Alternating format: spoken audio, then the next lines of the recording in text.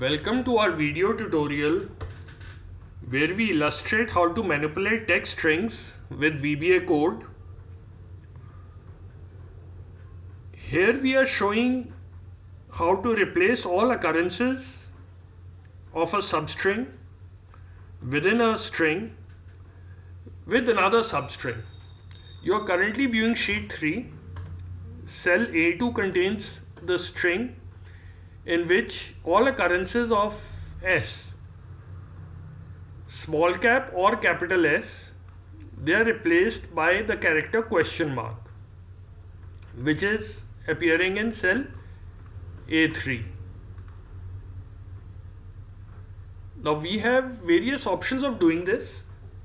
We can use the VBA replace function, or we can use the inString function along with the left and the mid functions. Now let's go to the Visual Basic editor and see how these macros work. These macros are located in the standard code modules you see on the left, module 1 to module 5. So our macros are located in module 4. Now let's run through this. You are viewing this sub. Here we are replacing all occurrences of substring, which is vfind, occurring in the string var with another substring vreplace. So we are finding vfind, we are looking for vfind within var and replacing vfind with vreplace. We start by activating sheet 3 followed by the dim statements.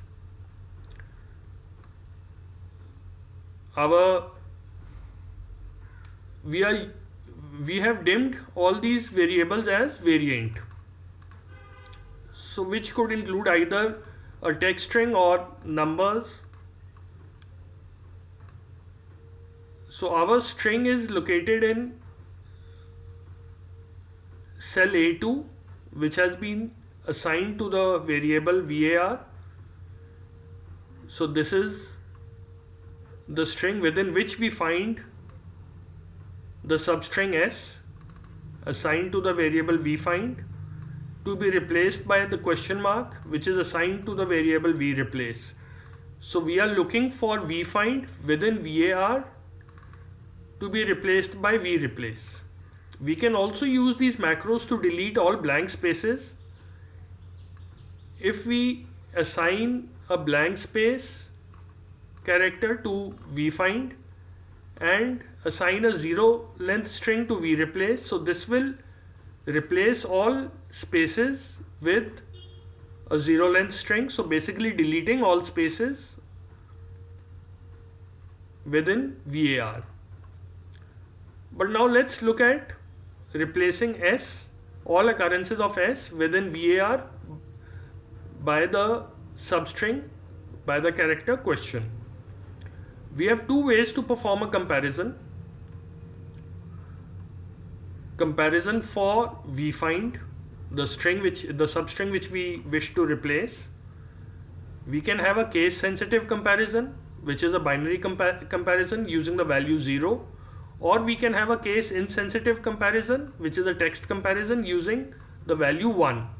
So in this present case, we are using a case insensitive comparison. So we replace all occurrences of small cap S or capital S within var by the character question mark.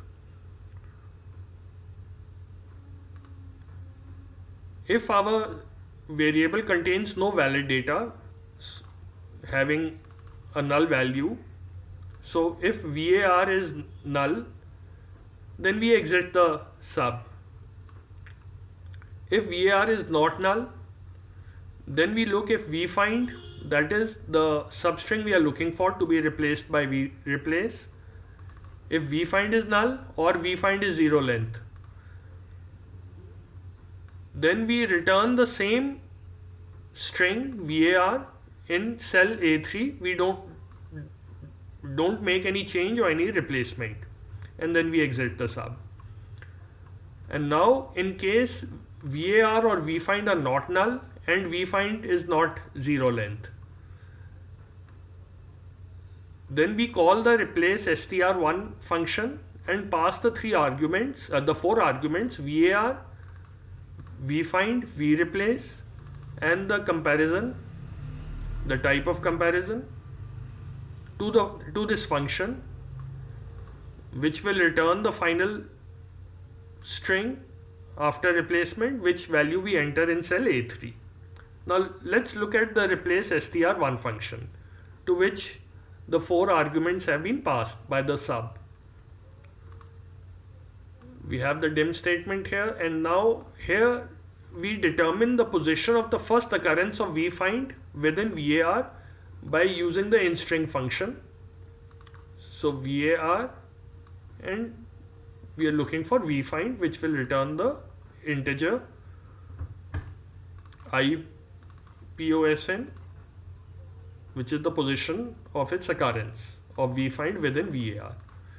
Now if vfind is not found within var, so in that case IPOSN will be less than 1.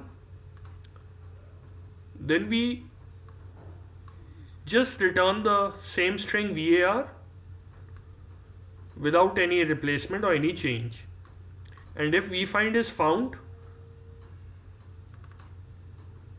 within var, then we use the VBA replace function within the string within var. We are looking for vfind, which will be replaced by vreplace using a case insensitive comparison. So all occurrences of small cap s and capital S are replaced by question mark. Now let's look at the worksheet. Here we have all values of all occurrences of small cap s or capital S being replaced by question mark here. So the returned string is in cell A3 after the replacements. Now let's see a second option of replacing all occurrences of S, in which we don't use the VBA replace function. We use the inString left and mid functions. Here our macros are located in module 5. We have this sub replace str2, in which we first activate the sheet 3 followed by the dim statements. Again we are using variant data types. The string to be in which the replacement is done is located in cell A6, which is assigned to the var variable. vfind, we are looking for the string all occurrences of the character S. Now this will only do a replacement of a case sensitive replacement.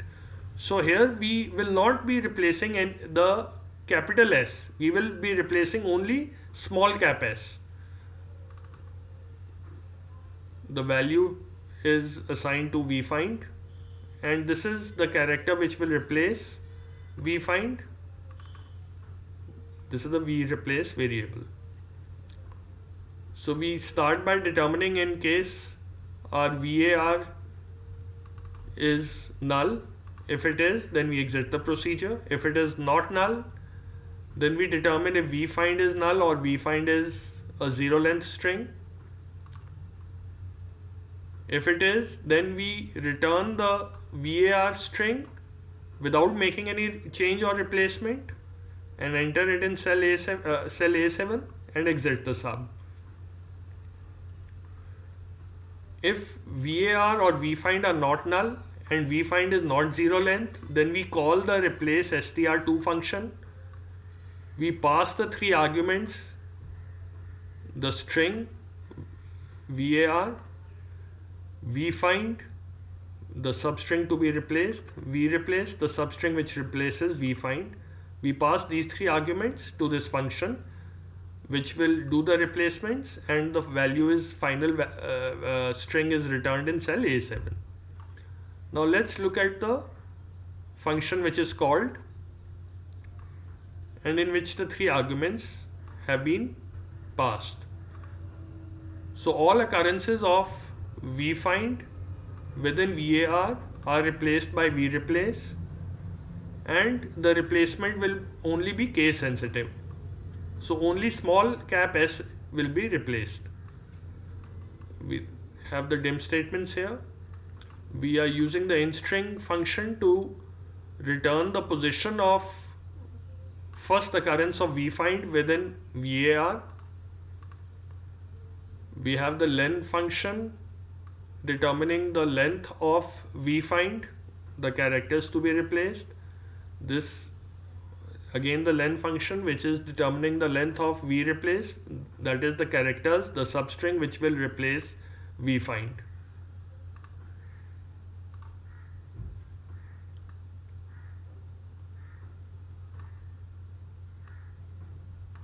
So here we determine if vFind is present within VAR. If the position is not less than 1, if it is less than 1, that means vFind is not found within VAR. Then we return the VAR string as it is without any change or replacement and exit the function. And if vFind is found within VAR,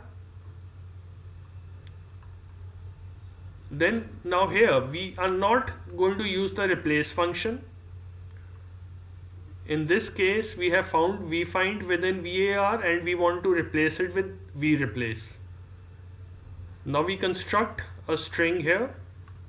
The left function returns all the characters to the left of vFind.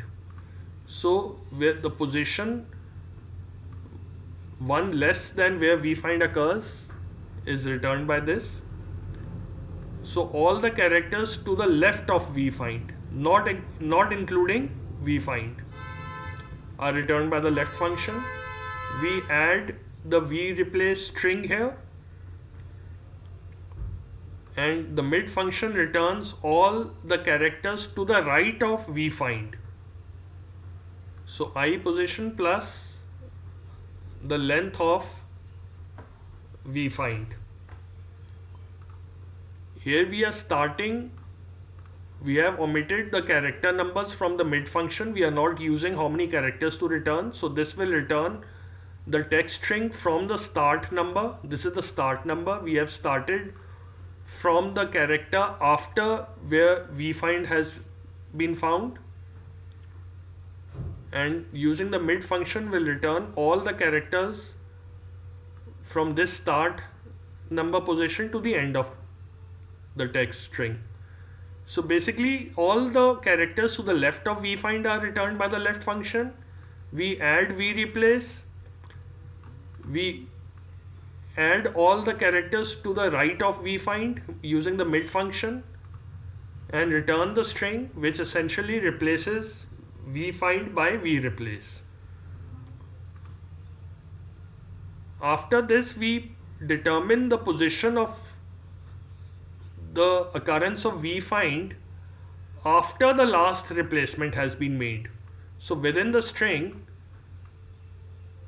this represents the starting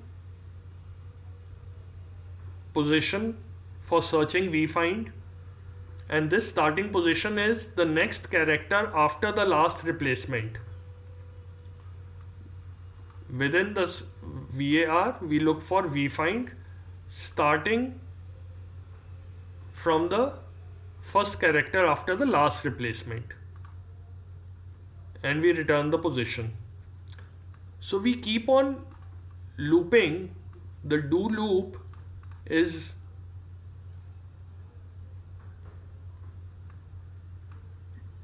done till vFind is not found within the updated VAR. So till vFind is being found, we are going to replace it with vReplace till all occurrences have been replaced by vReplace.